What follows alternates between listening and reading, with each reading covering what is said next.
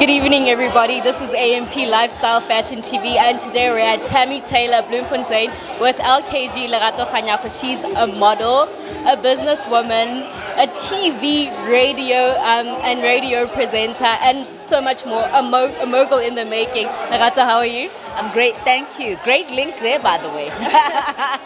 Thank you very much. So we just would like to ask you, like, what is your favorite Tammy Tayor experience? 'Cause there's so much more to Tammy Tayor. Yeah. It's not just nails, but it's got a whole lot of stuff. What do you like about Listen, Tammy the fact that I actually could get real diamond nails, and what I like is that these are not tips, these are actually sculptured. So that's a great thing.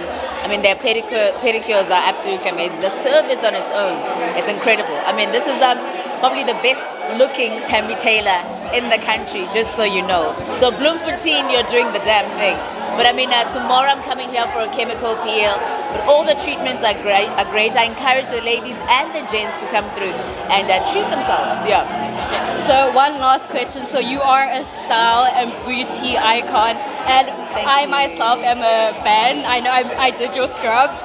Embarrassed. So what are your top 5 beauty tips?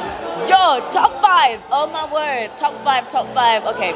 First things first, make sure that you give your skin a break all the time. So if you and I, we both presenters, if you're not working, let your skin breathe. Don't put on any makeup. Try and use as many natural products as you can.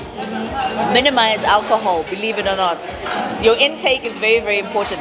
Drink lots and lots of water. And number 5, believe it or not, is to love. Love wholeheartedly. Have a positive attitude, and that also plays a huge role. Okay, trust me. so one last question. You are such an inspiration to so many people, and so many people look up to you. Who do you look up to? Listen, I look up to everybody. Every time I get that question, I'm like, I'm inspired by so many different women from different walks of life.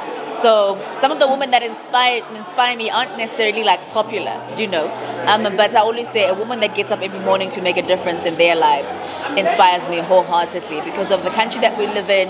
There's a lot of things that we face as women, from GBV, as human trafficking.